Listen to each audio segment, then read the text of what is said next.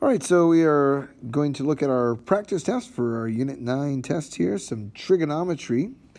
So let's take a look here. And first we're going to find some sine, cosine, and tangent. So the key here is to remember your SOHCAHTOA. And SOHCAHTOA, that's just the acronym way to remember sine, cosine, and tangent. SOHCAHTOA. All right. And so we have sine, cosine, and tangent. And we use our definition to remember. Sine is opposite over hypotenuse. So we start from P because that's the angle that we were given. Opposite is 20. Sorry, I said that wrong. Opposite over hypotenuse. Sine of P is opposite over the hypotenuse. So we've got 20 over 29. All right. The cosine is, by definition, the adjacent over the hypotenuse.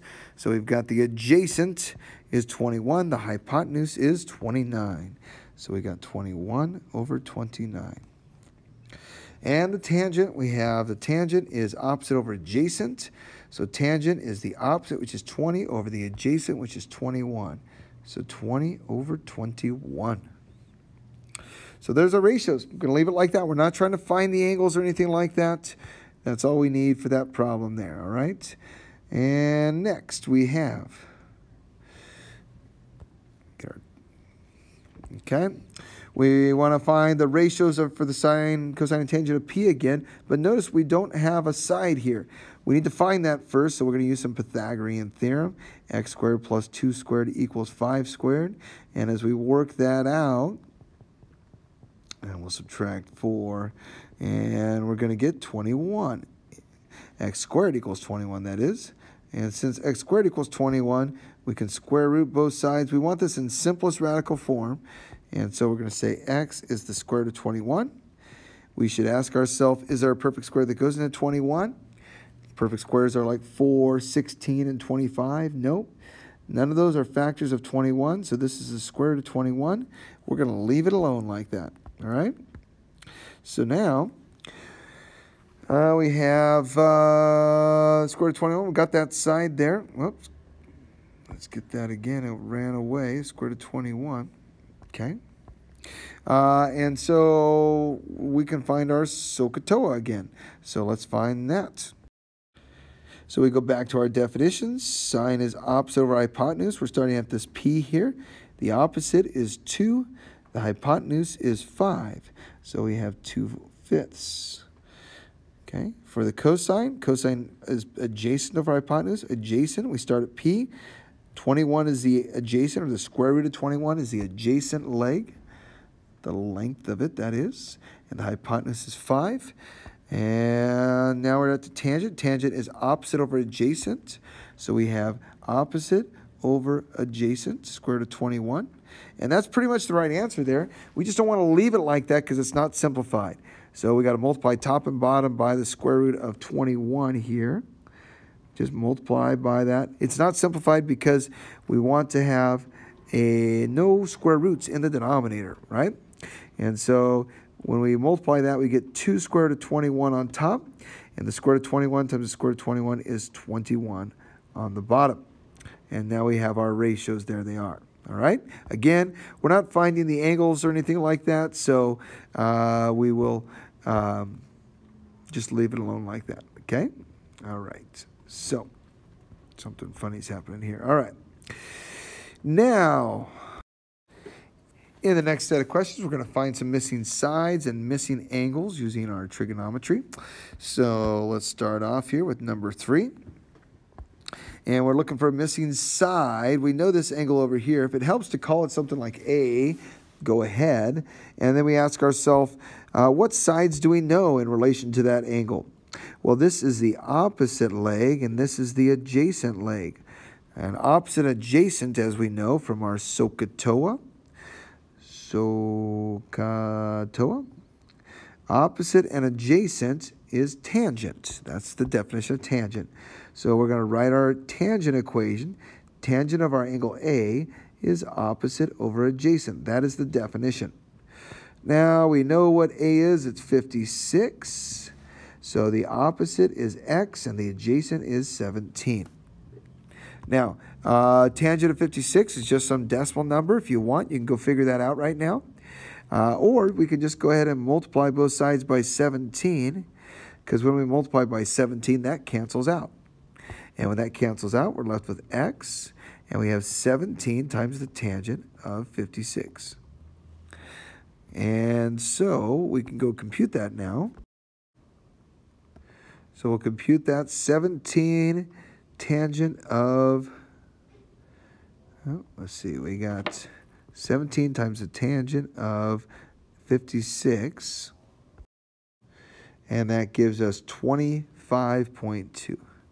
So we get 25.2, and that is x. All right. Actually, the directions said to the nearest hundredth, I believe, there. So we'll round this to 20, because notice here, this is 203. We're cutting off the 3, leaving the 0 for us there, all right? Okay, so let's go ahead and look at the next one here. Next one, we got another missing side. Here's our angle now. Let's call that A. And so we have, this is our adjacent, and this is our hypotenuse. So we need to use cosine. So cosine of A is 17 over x. Actually, we know what A is, right? Okay, so A is 66. So let's replace that with 66 there. Okay, now this one's a little more challenging here because the x is on the bottom. So we got to watch out for that. I'm going to go ahead and find that cosine 66 now. So cosine 66 here gives us 0.4067, okay? 0.4067, let's set that aside. 0.4067 equals 17 over x. And now we want to make that into a proportion and cross multiply, all right? Now, if hopefully we're at the stage where we can be comfortable, you don't necessarily even need to write that decimal down. And we could just leave it as cosine of 66, but I'll write it down for now. So 0.4067, x equals 17. Now we got to divide by that 0.4067, okay? 0.4067. Really, we're dividing by the cosine of 66. So x is approximately, let's go figure that out here. So we have 17 divided by the cosine of 66, all right? So 17... Let's go let's go new one. 17 divided by, and I'm just going to retype because I want to be accurate here, cosine of 66. And that's 41.79. So 41.79 is our number, and that's good. 41.79 is x, all right? So that's the idea there, all right? And we'll take this over there. Let's go on to our next one there. And, okay, so we're looking for an angle here. So we want to start it off. We want to define a sine or cosine or tangent equation, a trig equation. So in relation to this x, this is opposite and this is hypotenuse. Opposite and hypotenuse is sine. So we need a sine equation. You've got to decide. You've got to ask yourself, what parts do you know? And that will tell you which trig ratio to use, sine, cosine, or tangent. Well, to go backwards, to go reverse here, if we want to find the angle, we need to use the inverse sign. So the inverse sign of our ratio gives us the angle we're looking for there, all right? And so we can go to our calculator and do the inverse sign here. Uh-oh, what happened? All right, the inverse sign of 12 over 26 gives us 27.49, all right? 27.49 degrees, okay? So remember that inverse sine, inverse cosine, inverse tangent finds angles, finds degrees, all right? So the inverse will find the angles, okay? So now let's go ahead and go to our next little group here. And in this group of problems, we're going to, let's fix that there. We're going to find some angles and some sides, all right? So I'll get my calculator out of the way. Okay. So let's get started in that. First of all, we got these angles. This angle, don't think too hard, all right? This angle just adds up to 90, all right? So x equals 90 minus 56, which is 34 degrees, right? So this is 34 degrees, okay, for x. And then now we can find the rest. We can use some sine and cosine. We can say the sine of 56 equals y over 17. If you want to use the cosine of 34, that would be just fine also. And then if we multiply both sides by 17 here, we get our answer. And that's going to give us 14.09. All right, so 14.09. And let's get that in there. So y is 14.09. It's a 9, funny looking 9. And then for z, we can say cosine of z is, no, I'm sorry, cosine of 56. Cosine of the angle is adjacent over hypotenuse. Now let's multiply both sides by 17 and see what we get. So we have 17 times the cosine of 56. So 17, come on. 17 times the cosine of 56. And that is 9.51 if we round properly, 9.51, all right? So 9.51 equals z. Okay. There you have it. All right. Next one here. We got two sides and we need the next one. So that's going to be Pythagorean theorem. 1 squared plus 5 squared equals z squared. And so this is going to be 1 plus 25. And that's going to be 26. And we're going to square root. That's a square there. Square root. And we get the square root of 26 is z. Okay. So the square root of 26. Can't simplify it, so we'll leave it alone like that. All right. So now we can say this. The sine. Well, let's see. Doesn't matter. You pick here. Let's solve for x here. And if we say, let's go ahead and say tangent. Why not? Tangent of x is opposite over adjacent. So x is the inverse tangent of 1 over 5. Okay. And so we can go to our calculator for that. And the inverse tangent gives us 11.31. All right. So x is approximately 11.31 degrees. Okay. And now we have our y. Y, once we have this one, we can just subtract. So 90 minus 11.31 equals y. And so y is equal to, that's going to be 80, nope, it's going to be 78.69 degrees. Okay, when you subtract those out. All right. So that's the idea. Again, we use inverse sine to find angles, and we use inverse sine, inverse cosine, inverse tangent, inverse ratios, okay?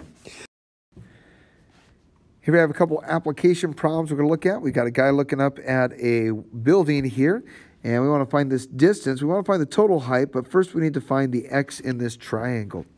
So the angle he's looking up is 41, and so this x we're looking for is the opposite, and the 52 is the adjacent. Opposite and adjacent gives us tangent. So the tangent of 41 is opposite over adjacent. And that's a fairly easy problem to solve. We need 52 times the tangent of 41. And that gives us 45.20. 45.20. All right, so we got 45.20 is equal to x. All right, so now that is this height, x, but we need h. So h is going to be that 45.2 plus the 6 feet of the guy here. Let's see here. Come on back. All right, 6 feet. The guy is 6 feet tall here. And so we're going to add that on to this. So add 6. So we get a grand total of 51.2 feet. All right. That's the idea. Okay. Last one here. Here we got two triangles, and we want to determine if these are true or not. This is a good question, and this is a smarter balance question. So we have the sine of A. Is it less than the sine of Y? Well, let's think about this here. The sine of A is this long side over the hypotenuse, okay? Now, the sine of A is, let's just call this long, let's call this short, okay? It's in relation to each other, all right? So long and short. So the sine is this long side over this hypotenuse. The sine of y, which this is similar, this triangle is similar to each other. And so since the triangles are similar, these ratios should be the same. The 5 to 12 is the same as the ratio of short to long, all right? So the sine of this y is 5 over the hypotenuse. Well, that's going to be the same as this short over the hypotenuse, okay? So this is going to be like the short side over the hypotenuse, and the sine of A is going to be the long side of over the hypotenuse. So no, this should be the other way around, so that is a false statement. Okay, because sine of A is the long side over the hypotenuse, sine of Y is the short leg over the hypotenuse. Okay, cosine of B. Well, cosine of B is adjacent over the hypotenuse. That's, again, long over the hypotenuse. Sine of W, well, sine of W is opposite. Here's your opposite, long leg over hypotenuse. So W sine is long over hypotenuse. And this guy is long over hypotenuse also. So yes, they are both equal. Then we're talking tangent. Now tangent of W is, tangent is the long leg over the short leg. Tangent of A is the long leg over the short leg. So those should be the same. They're both long leg over short leg, so it should be equal. And so this is a false statement. So there you have it. There's the things we need to be ready for on our Chapter 9 test. So keep working hard, and we'll be all ready for tomorrow. All right. Have a good time studying.